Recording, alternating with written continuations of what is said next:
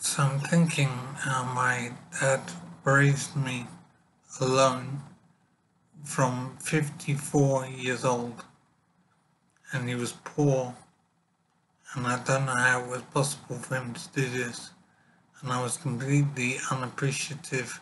I simply didn't understand what he was doing for me.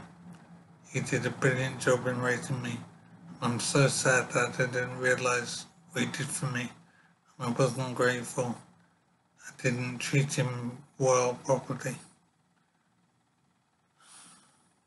I'm very sad about how I didn't realise, and of course there's nothing I can do about it now, and it's just awful.